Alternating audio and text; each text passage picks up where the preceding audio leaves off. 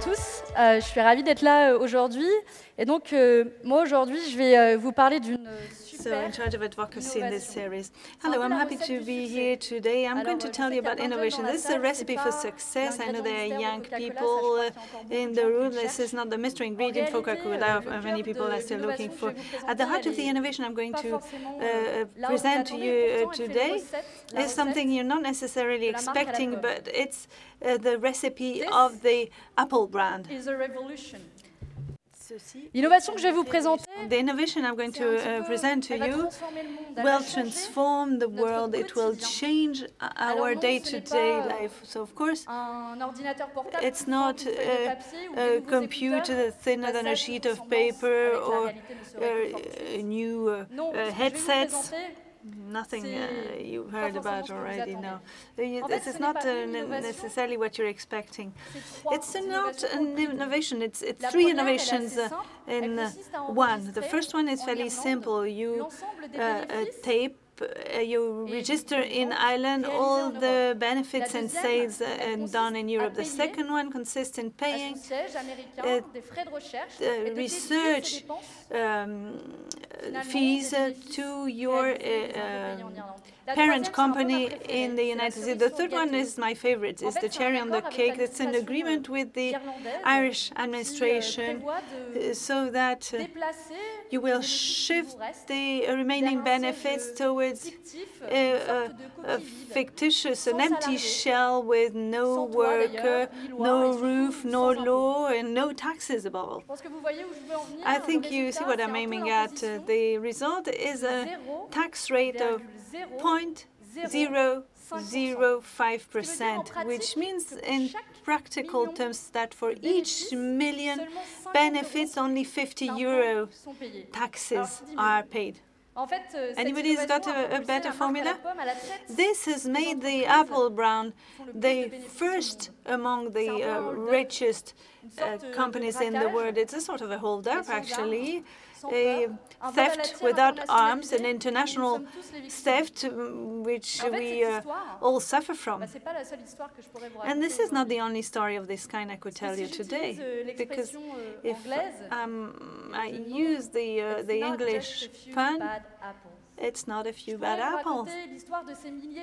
I could tell you about these thousands of companies that are doing their best to create tax gimmicks with intermediaries, tax specialized lawyers who use their imagination, creativity to try and be as opaque as possible and as efficient as possible to pay as little tax as possible.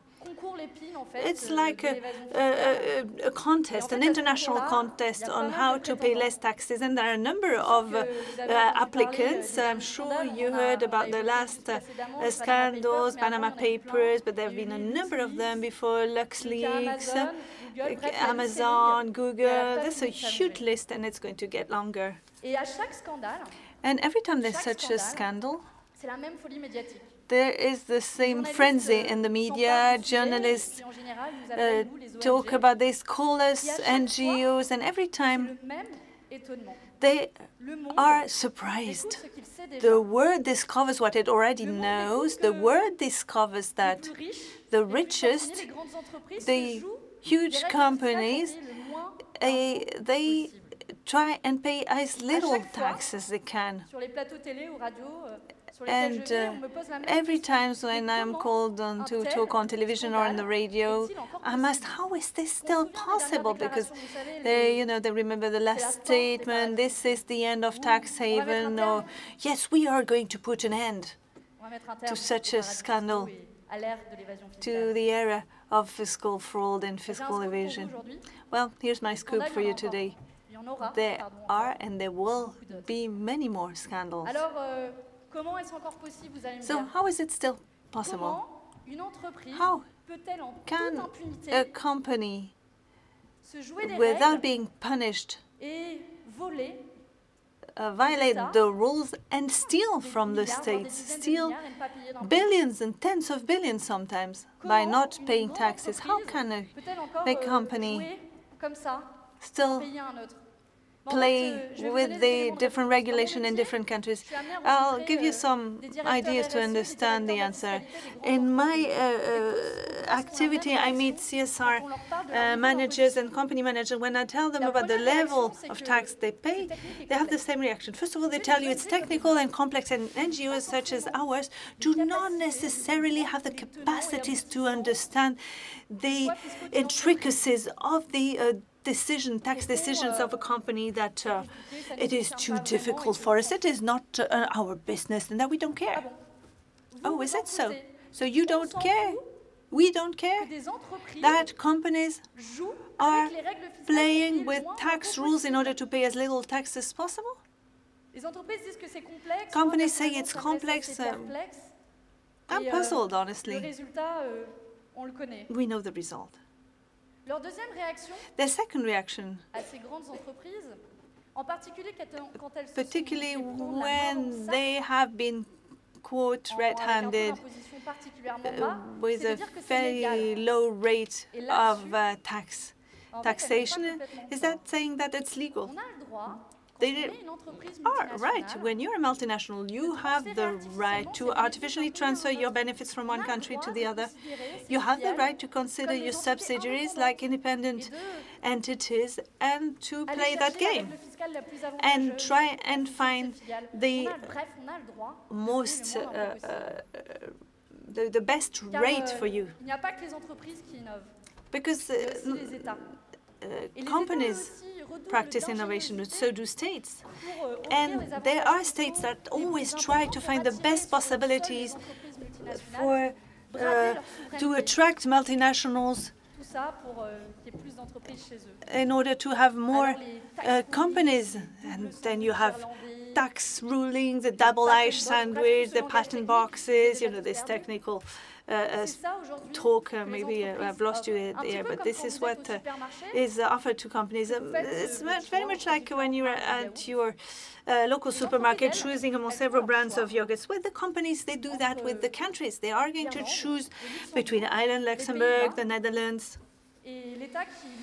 the place where they have the best tax bargain.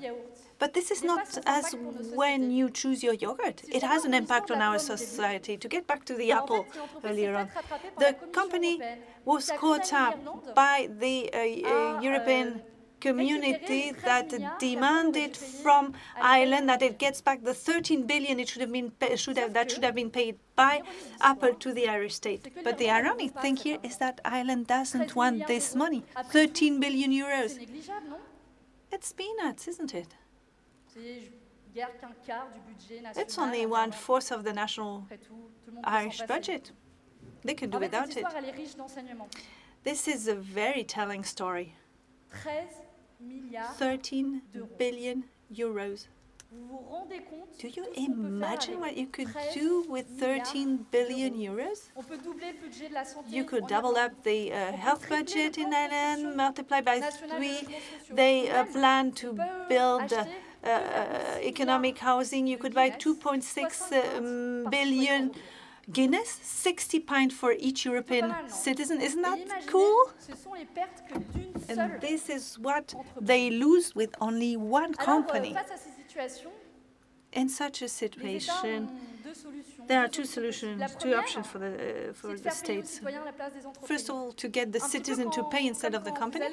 Just like if you go to the restaurant and your neighbor leaves without paying and you're asked to pay for him. The second possibility is to cut public spending, to cut essential services, those services that are indispensable to reduce inequality. The result is that inequalities are on the rise. They're exploding. The 1% richest people on the planet have more than the 99% of the poorest people on the planet. You remember my story with the apple in the beginning and innovation. When I was telling you that this innovation was going to change our daily life, we didn't necessarily think about this type of change. However, what would the Silicon Valley brain be without hospitals to keep them in good health? without the schools to train them, without the infrastructures to make their transportation possible. We all need public services, even the major companies.